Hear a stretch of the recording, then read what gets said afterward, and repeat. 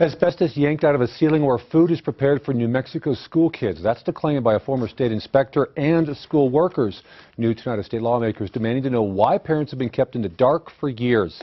Target 7 investigative reporter Nancy Laughlin went to Gallup to find out.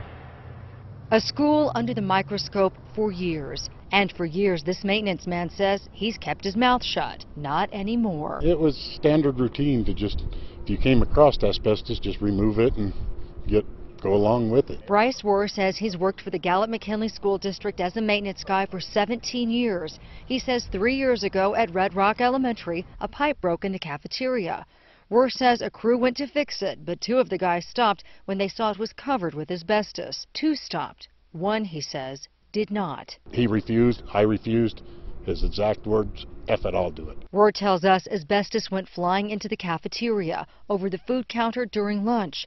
That caught the attention of a state inspector. Benny Kling, who is now retired from the Environment Department, tells Target 7 Rohr's story is spot on. Asbestos was removed from the school during school hours without proper protection, without proper persons being trained, and by contractors who were not licensed or trained to remove asbestos. Those were your findings? Yes. Kling says he turned the case over to the feds. We called the EPA for answers. All right, thank you. But didn't get any. A spokesman with the state environmental department says tests were done at Red Rock, samples taken, but there was no evidence of asbestos. Kling says that's because by then the insulation labeled as asbestos had already been removed. The school was built in 1966. John Hartog has worked at the school for more than 30 years. For the past 11, he's been principal. Any fear of asbestos being here in this school?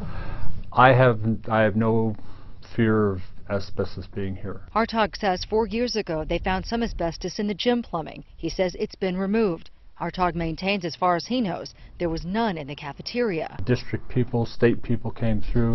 They did not find any asbestos whatsoever. He says parents should not be concerned, but one parent is.